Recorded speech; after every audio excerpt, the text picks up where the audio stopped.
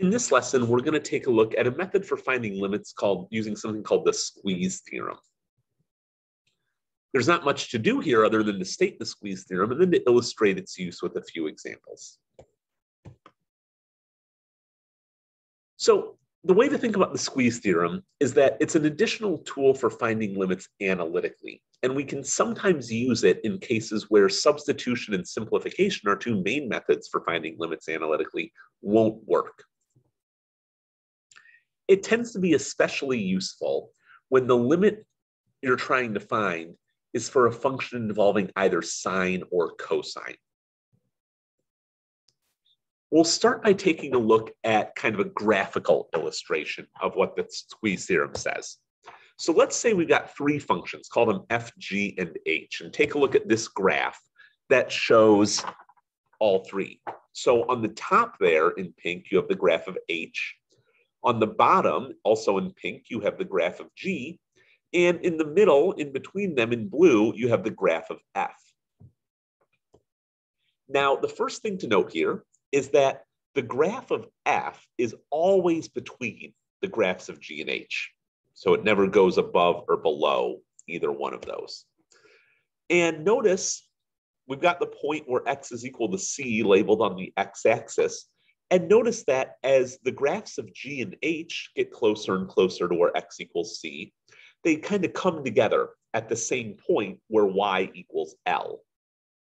So you can see that they're getting closer and closer to each other.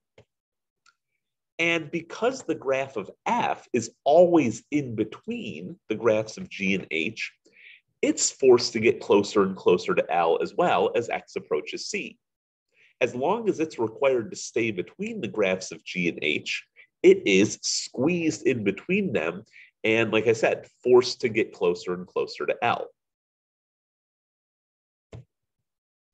So that idea is what's behind the Squeeze theorem, and the name kind of gives away what's going on here. And we saw that squeezing happen in the graph. So let's say we've got the kind of setup we just saw. We've got three functions, f, g, and h, with this relationship for all values of x. F of x is between g of x and h of x. Let's further assume that the limit as x approaches c of g of x is equal to the limit as x approaches c of h of x. Call that limit L, just like we saw in our graph. What we can conclude from this is that the limit as x approaches c of f of x will also be equal to L. And c here can be any number. It can also be infinite. And we can do this with one-sided limits as well. So pretty much any type of limit we've encountered up to this point will work in the context of the Squeeze theorem if the functions involved have this relationship. So let's look at some examples of how to apply the Squeeze theorem to find limits. The first limit we'll find is this one. The limit as x approaches 0 of x squared times the sine of 1 over x. Notice here that substitution won't work. If we try substitution, we're going to get 0 in that denominator. Inside the sine function, we get an undefined expression. That doesn't work. We also can't really simplify. What do you do with the sine of 1 over x in a way that would allow you to simplify it to find this limit? There's not much you can do.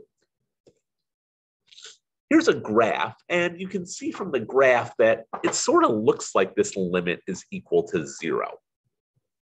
Right? Notice that as we're getting closer and closer to where x equals 0, the graph seems to be sort of bouncing up and down, but less and less, and getting closer and closer to where y equals 0. The Squeeze theorem will allow us to prove analytically that this limit really is equal to 0. So here's how we'll do this. The first thing we're going to recall here is that the sine function's values are always between -1 and 1. So whatever theta is, the sine of theta is between -1 and 1. And so that's going to apply even if what's inside the sine function is 1 over x. So we know that 1 over x, the sine of 1 over x rather, is always between -1 and 1. Now let's take that compound inequality and multiply everything in it by x squared. I mentioned here that x squared is always non-negative. That's relevant because we don't need to worry then about switching the direction of our inequality signs, which we would have to do if we're multiplying by a negative number.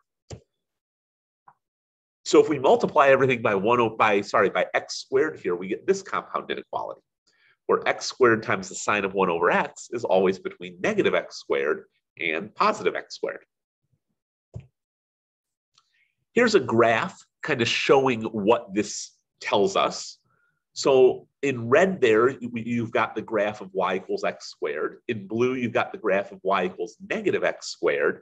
And in black in the middle, you've got the graph of y equals x squared times the sine of 1 over x.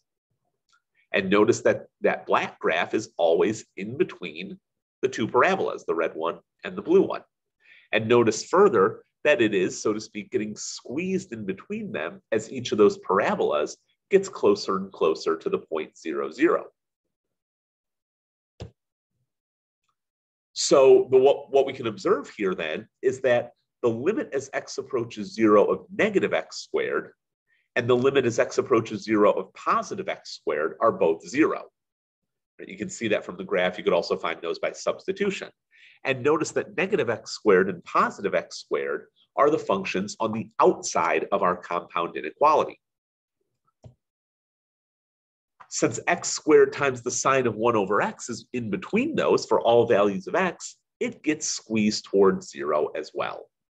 In other words, the limit as x approaches 0 of that function in the middle, the one we were interested in, is 0. The squeeze theorem guarantees it. So that's the idea behind the squeeze theorem. Here's a second example, this time involving a one-sided limit. We're going to find the limit as x approaches 0 from the left of x cubed times the cosine of 2 over x. We'll get started on this in a way we did very similar to what we did in our last example. We'll start with just the cosine part of our function. We know that the cosine function is always between negative 1 and 1. So the cosine of 2 over x is always between negative 1 and 1. Now let's multiply everything by x cubed. Here we need to be a little careful. We're letting x approach 0 from the left. In other words, our x values here are always to the left of 0 on our number line, so they're always negative. That means that x cubed here is always going to be negative. So when we multiply everything by x cubed, we need to make sure to switch to the directions rather, of our inequality signs. So we know that negative x cubed is always greater than or equal to x cubed times the cosine of 2 over x. And positive x cubed is always less than or equal to that. Let's take the limit of all of those as x approaches 0 from the left. Now we know what the limits on the left side and the right side here are. Those are both equal to 0. Again, we can find them by substitution. And so by the squeeze theorem, since that function in the middle is always in between the negative x cubed and positive x cubed, and both of those approach 0, the limit as x approaches 0 from the left here of x cubed times the cosine of 2 over x is also equal to 0. Very similar to our first example. This time it involved a one-sided limit, and that involved a little bit of sign switching with the inequalities. But other than that, this worked just like our first example. And again, what justifies this is the squeeze theorem and the fact that the limits on the outside of that inequality are both 0. Here's a little graphical interpretation of what we just found. So the red graph here is the graph of y equals negative x cubed. The blue graph is the graph of y equals positive x cubed. And in black in the middle, we have the graph of y equals x cubed times the cosine of 2 over x. And you can see it too is getting squeezed closer and closer to 0, 0 as x gets closer to 0.